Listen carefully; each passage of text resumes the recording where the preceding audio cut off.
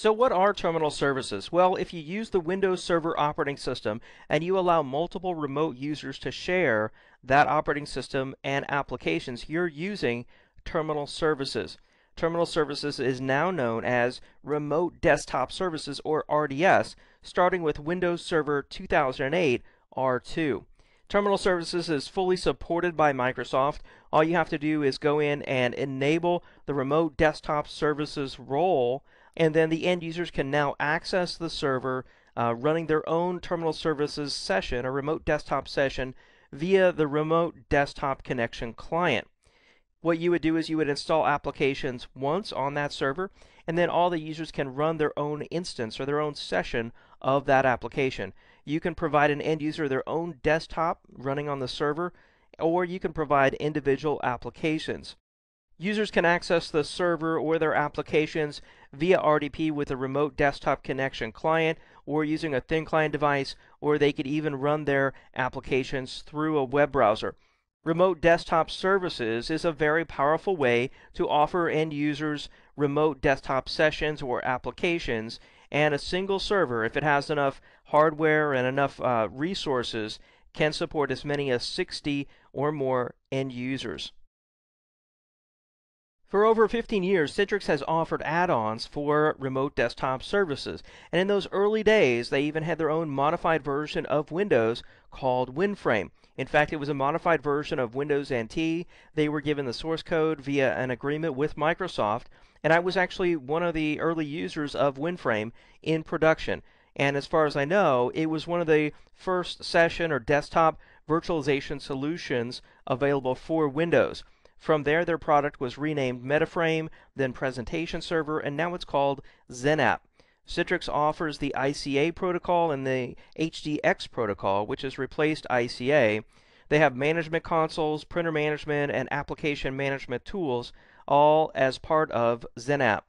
Today, XenApp is a powerful add-on for remote desktop services, and it's a great option for enterprise desktop delivery, although it's not the same as using desktop virtualization. So now let's talk about how VDI compares to Terminal Server or RDS. With VDI, every user gets their own individual virtual machine. So they have a full virtual machine. It's like having their own computer, but a virtual computer. They get a more custom user experience. Maybe they can change their own desktop, and maybe they could even install applications if you give them permission. They have less issues with application compatibility because they have their own set of applications. They're not trying to share applications with other users. But it is more complex to design a VDI infrastructure, or at least properly design a VDI infrastructure. And it could also be more costly to implement a VDI infrastructure as compared to a remote desktop services or a terminal server infrastructure. On the other hand, with Terminal Server or RDS, you have one operating system and a set of applications is shared by multiple users. You could have some application compatibility issues. Not all applications are certified or supported when they're running in a multi-user mode under remote desktop services. Users cannot customize their desktops and in some cases their applications, and not all applications, as I said, are supported by vendors.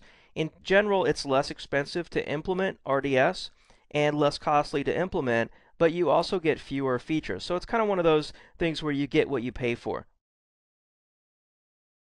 Here's a graphic that depicts the difference between Terminal Server, RDS, and a desktop virtualization solution. So on the left-hand side, you've got a physical server with Windows Server 2008 R2 installed and the RDS role enabled. So on that server, I've got a shared operating system. That's the Windows Server 2008.